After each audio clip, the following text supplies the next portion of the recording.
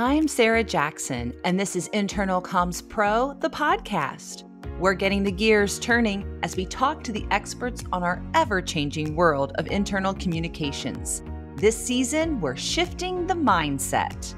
I think the flexibility and really appreciating the flexibility of working from home is important. And in fact, if you read any of the literature that's designed for managers around how do you build remote teams and how do you hire remote workers, the number one question that you always ask is, what do you love about working from home? And I think that's interesting because if you can kind of get yourself to love it and appreciate the unique positive aspects and similarly sort of make smaller the negative ones, you're going to have a lot more fun and be a lot more successful working remotely.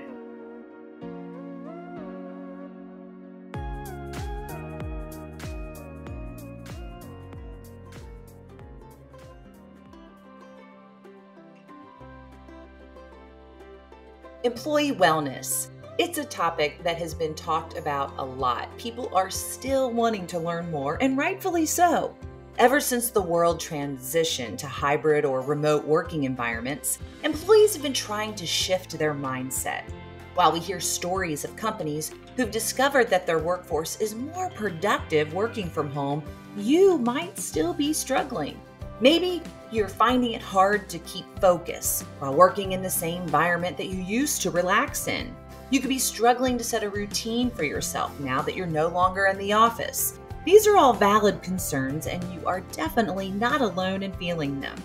Our guest for this episode, Phil Strazzulla, founder of Select Software Reviews, has talked with dozens of people who've experienced exactly what you're feeling.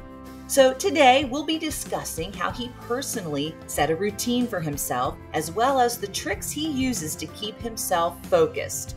So let's focus ourselves and let's dive right in. My name is Philip Strazzulla, and I'm the founder of Select Software Reviews.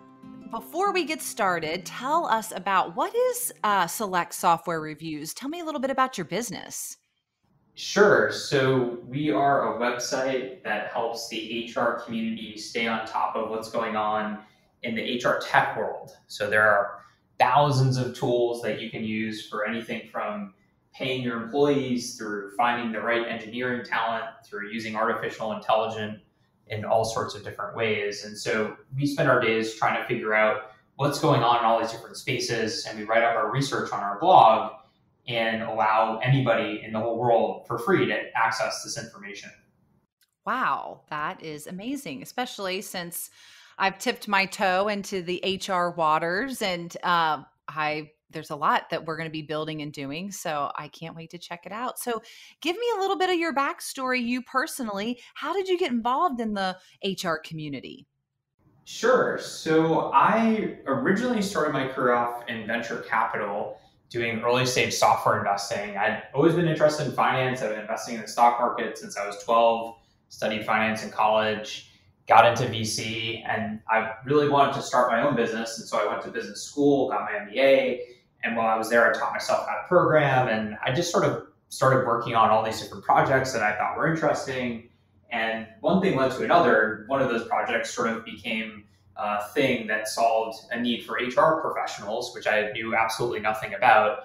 And so I sort of found myself building this little HR SaaS business that about 3 years ago, I hired somebody to run as a general manager. And so I had all this free time, and I was in the HR space. I love to learn, I love to teach. And a gap that I saw in our world was that it was becoming increasingly difficult to find and buy the right tools, just because there were so many, and there were so many sort of negative signals online from really biased content. And so I just started this blog essentially that grew and grew, and it started off as a bit of a side project, and all of a sudden it's become what I spend most of my waking hours on. So that's a sort of a roundabout way, but I'm in this now, and I love it because HR impacts your work world, and we spend so much of our times at work. So it's such an important part of people's lives in general.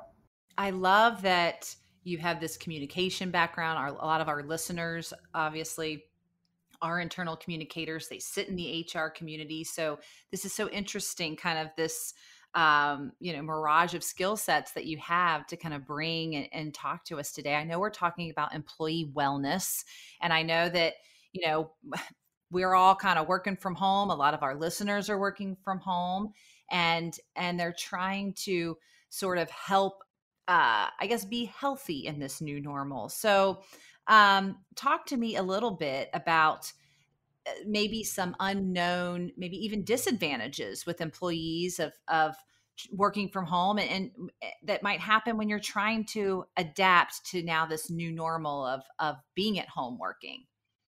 Sure. I think the number one disadvantage is that the world of work and the world of life are completely blended together for many people. And you see this in the data. HBR put together this really interesting study that shows email patterns before and after the pandemic. And people were doing emails late into the night, first thing in the morning, et cetera, at much higher rates than beforehand. And I think it's because you're always one step away from your computer, and all of a sudden your kitchen table, your couch, etc., is your office. And so there's actually been some really cool studies that show the people who create routines and create spaces within their mental and physical lives do really well working from home, and they avoid burnout at much higher rates. And so this can be like literally as simple as saying, this is the chair that I sit in when I'm doing work, and otherwise I'm not doing work.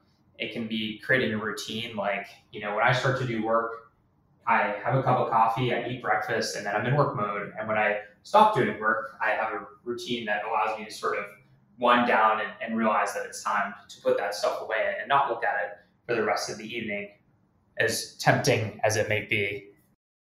Well, I love that you're talking about this, because not only do our listeners, I want them to be listening to this, could be for two hats, right? For their own selves, because a lot of them play roles where they just have we all have a lot of work to do. But their role sometimes, especially during a pandemic, has become a catch-all. I mean, they're not only communicating, but they're developing policy and doing software implementations. So now I'm glad they have a place to go to figure out if they're going to buy the right one or not.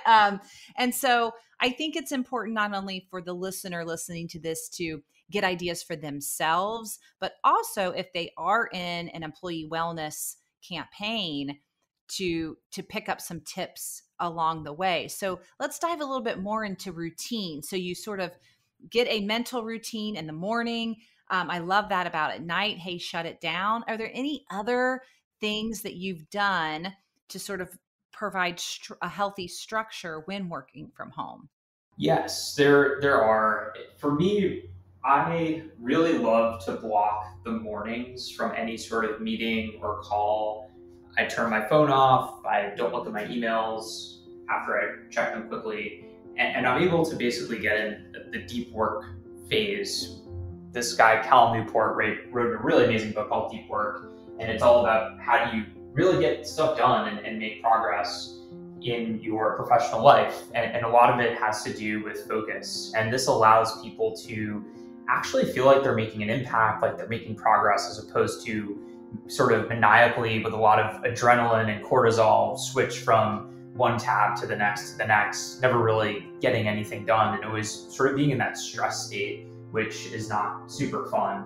And so that has been a really important thing for me. I think also working from home gives you a lot of flexibility. You can't really take a nap in the office. It's not really socially acceptable, unfortunately, in many work cultures. But if you are up late with your kids or something else is sort of, taking away from your sleep, you can work something like that in. Some people are just like much more productive if they have a 20-minute nap midday. I personally like to meditate during the day. I take 20 minutes and just put on Headspace and do some breathing work.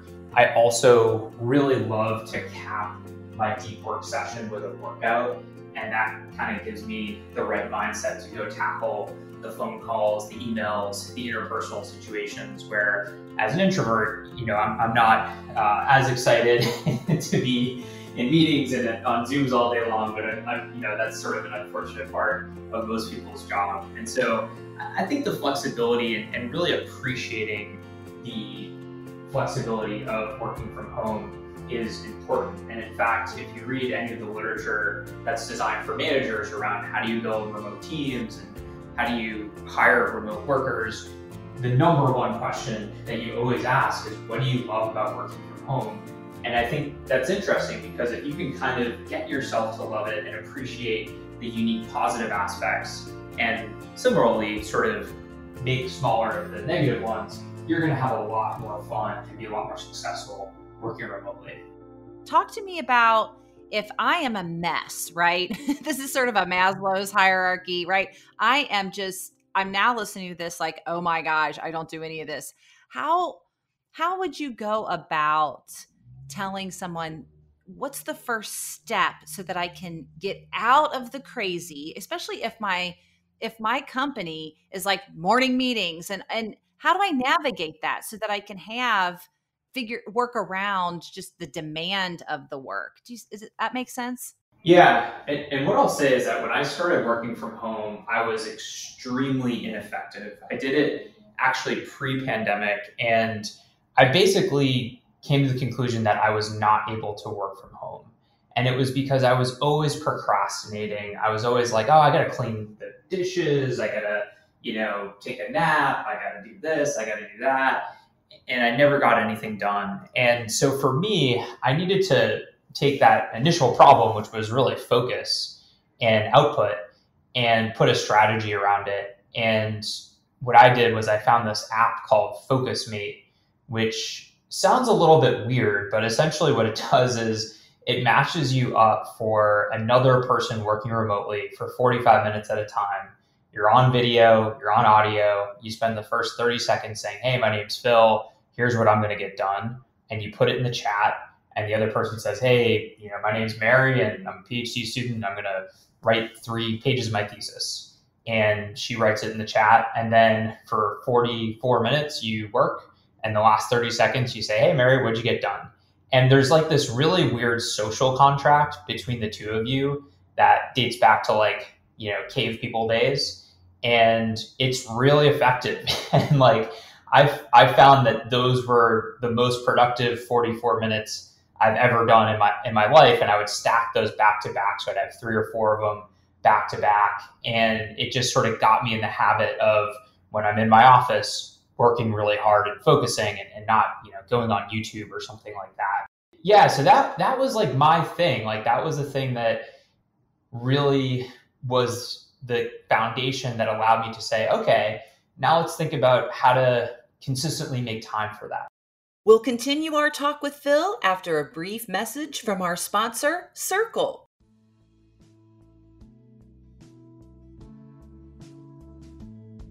Thinking about launching a wellness initiative to keep your workforce more connected?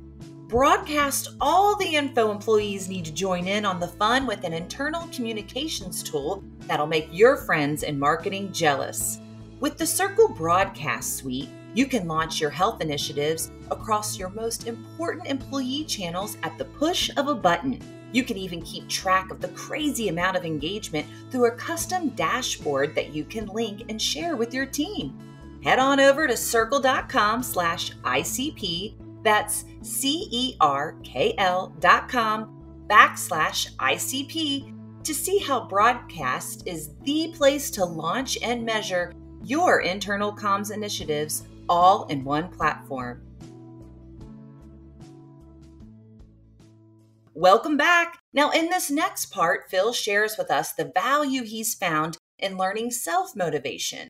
We'll also learn of a practical technique Phil has picked up along the way. Let's jump back in. I love this because it could be something, again, our listeners with the seat that they're in can model, either say, hey, we're going to use that app, or maybe even internally among employees so that they can feel connected. They could even start a program to say, all right, you're going to get with one of your colleagues and you're going to have these 44-minute blocks. That is so good. And then it rewires you.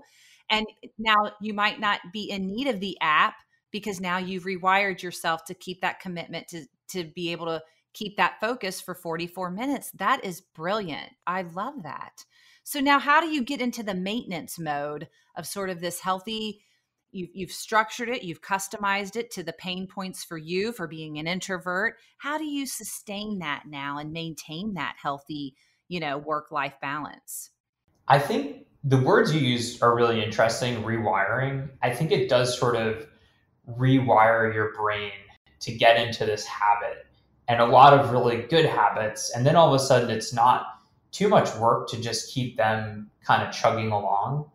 I think I'm also probably lucky. I'm more or less a self motivated person. I've got my own business. And I realize that if I don't, get the stuff done, probably nobody else will. And so that is also a very strong motivator for me.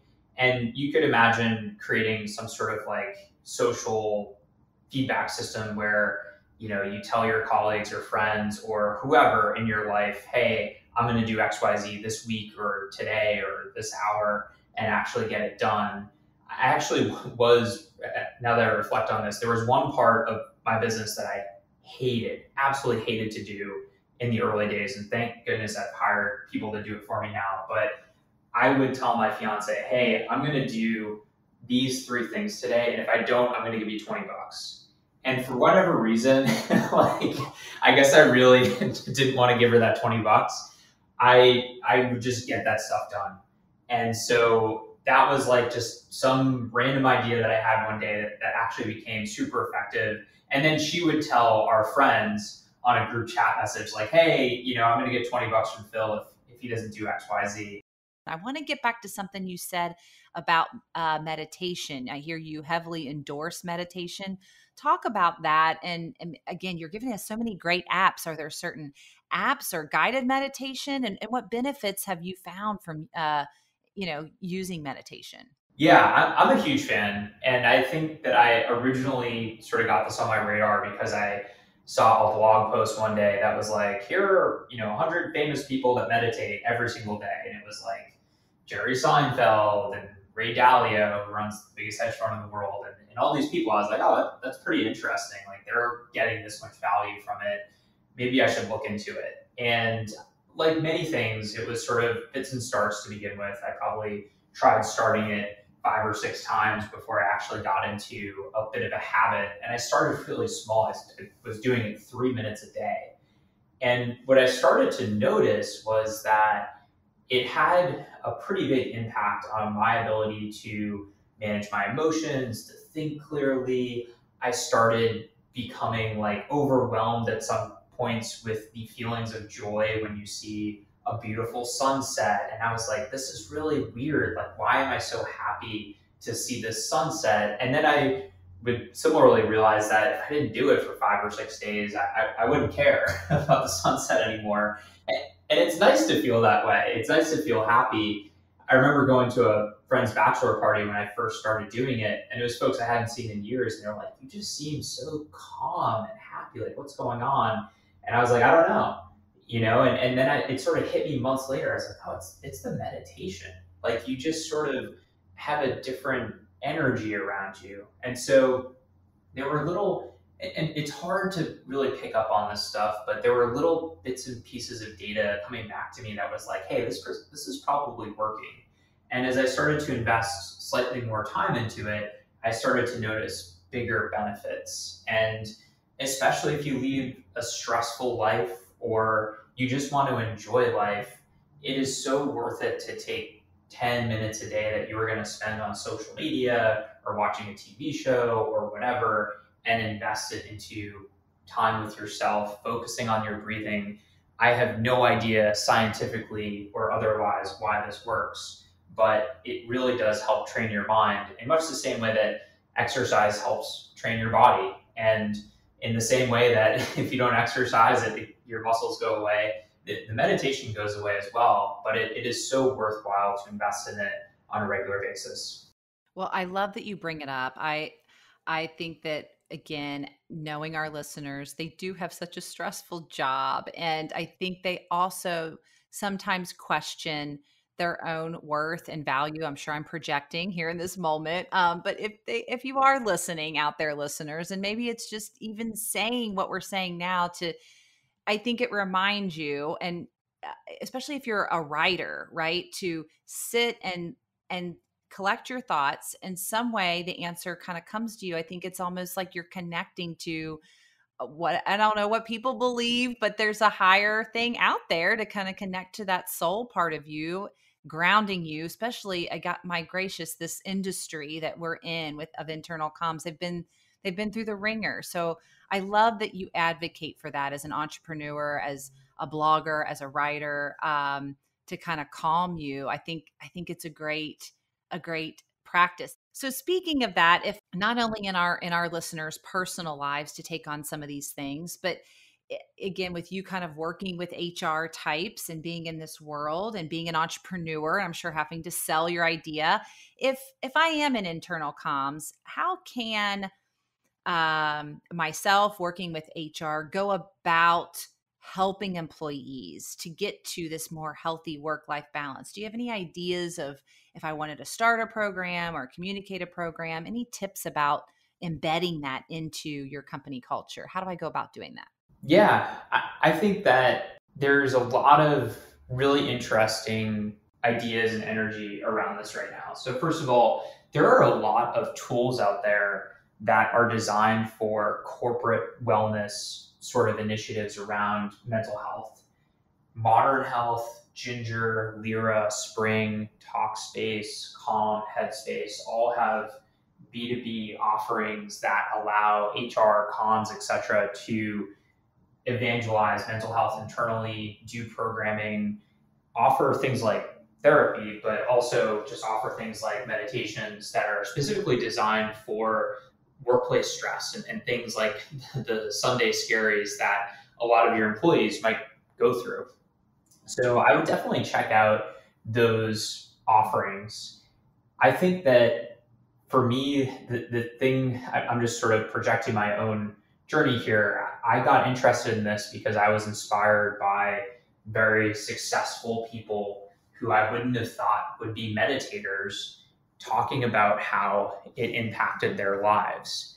And when I looked at that, I said, there's something here. I need to pay attention to this because we all have so much going on in our lives. But that was the spark for me to focus on it, and giving it a little bit of focus and then seeing the results was enough to continue to grow that practice. And so I think that if you have leaders in your company that meditate, which is probable, or you could bring in outside speakers, maybe folks who are really big in your industry or your geographic business community, I would bring them in to talk about how meditation impacted their professional and personal lives. And then the next step is just making it accessible, allowing people to subscribe to Headspace and pay for it through your company, offering some sort of programming, etc. Maybe even time during the day, carve it out, make it a group activity. Those are great ways to get started. Well, I love it. I love just the holistic approach of how you approach your business and tech and meditation and focus. I mean, just even your sample daily agenda is golden. We'll get this all in our show notes. If people wanted to, connect with you on a personal level, would you be open to them sort of contacting you? This is something we sort of ask folks, if we can put your LinkedIn profile in there, if they had more questions. And since you've been just a model of, hey, this is how you get stuff done and be productive and have, a wonderful life. I just, would you be open to connecting with our listeners? Yeah, of course. If anybody wants to find me, check out the show notes, or if you're just listening to this, you can Google Phil Strazzulla with two Z's and two L's. Pretty easy to find on LinkedIn. And if you need further help, selectsoftwarereviews.com, my email. And I think even my cell phone's on there. And people do call my cell phone randomly and ask me very esoteric HR questions, which I always appreciate. And I always try to point them in the right direction. Right. Well, I love that they've got another person in their village, right? Because they don't know, right? They don't know what this HR company and this tech company, and to have someone that, we trust and that can give a third objective opinion, like, hey, I've reviewed all this stuff, and to save our listeners time, my goodness, what a great resource. We'll make sure we put Select Software, website in there so people can get to that. And I can't thank you enough for taking the time to to share just personally and professionally kind of so many wonderful tips so that we can have a more well-balanced, healthy life. Thank you, Phil. Thank you for the conversation. There's an old saying that goes, don't set yourself on fire to keep someone else warm. Regardless of what you're doing in your company, it's never worth sacrificing your own health over. At the end of the day, you'll be able to bring your best self to whatever task you need to do if you take care of yourself first. I need to take this advice myself. Well, we hope these little tips and tricks sprinkled throughout this episode will help you get you feeling happy, healthy, and refocused. Now, don't go away just yet. We have a new segment featuring our good friends from Ragan's Communications Leadership Council on how you can use today's episode learnings right now. Let's tune in.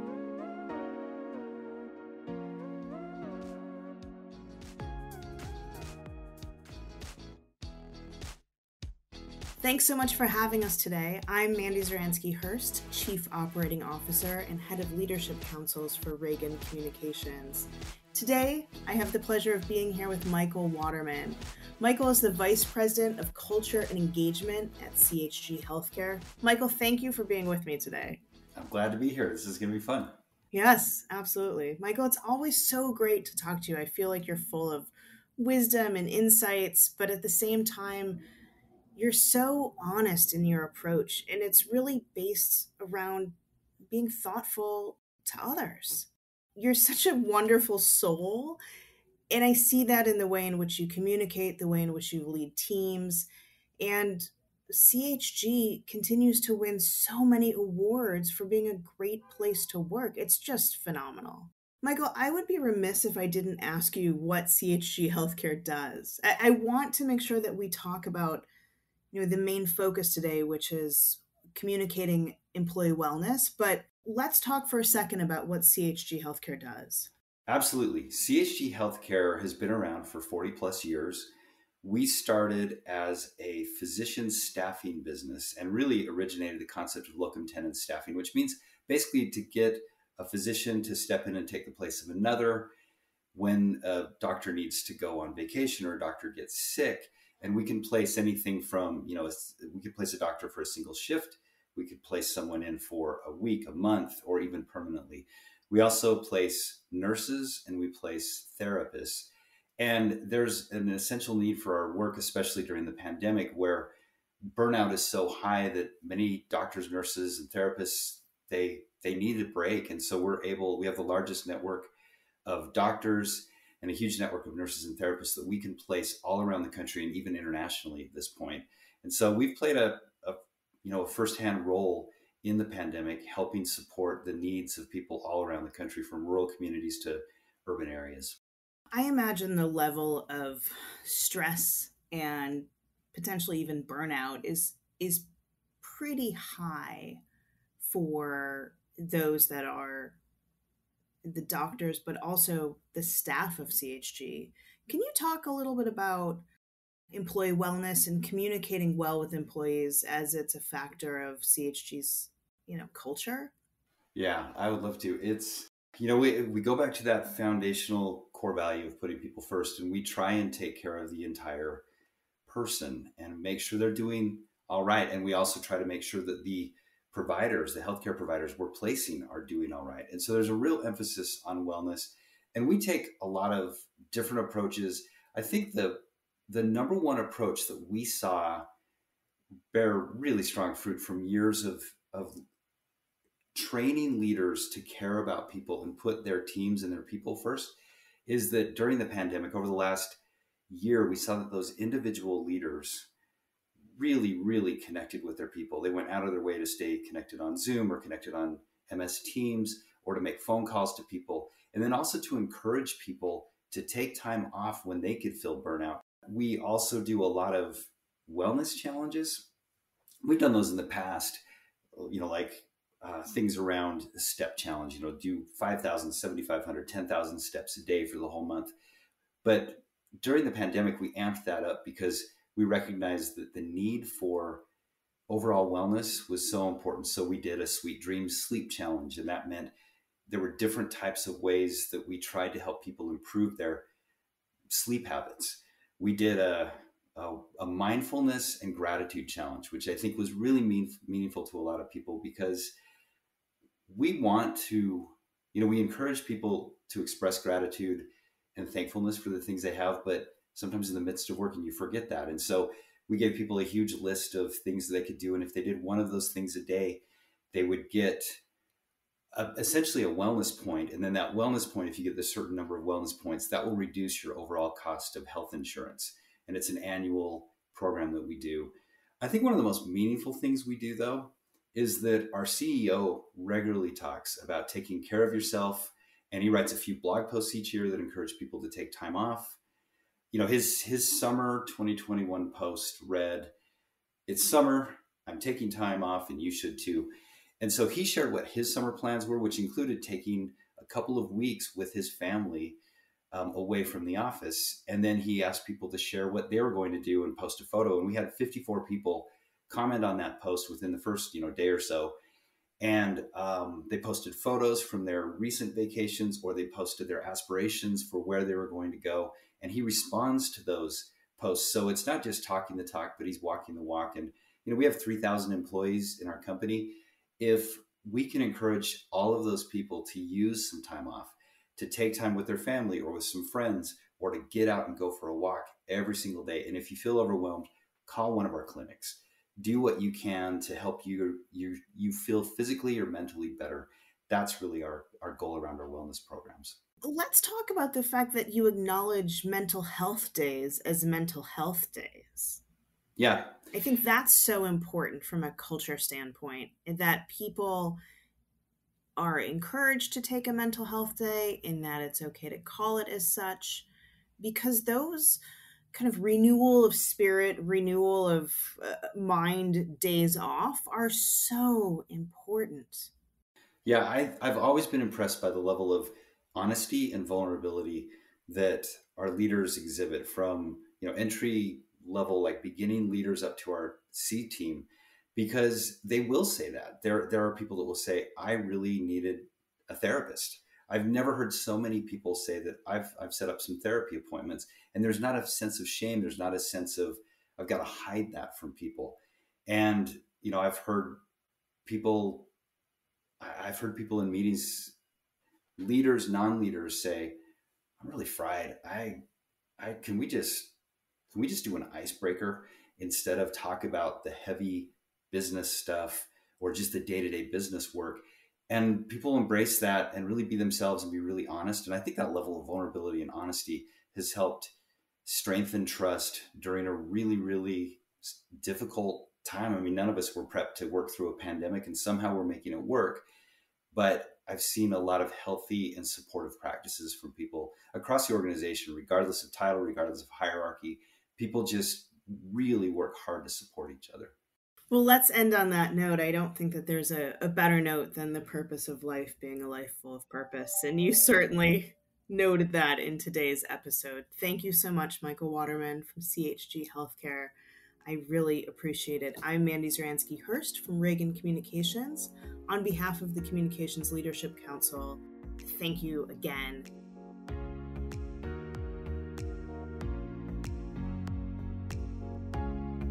A huge thank you to our sponsor, Ragan, Mandy Zaransky-Hurst, and our featured guests for being a part of our new segment.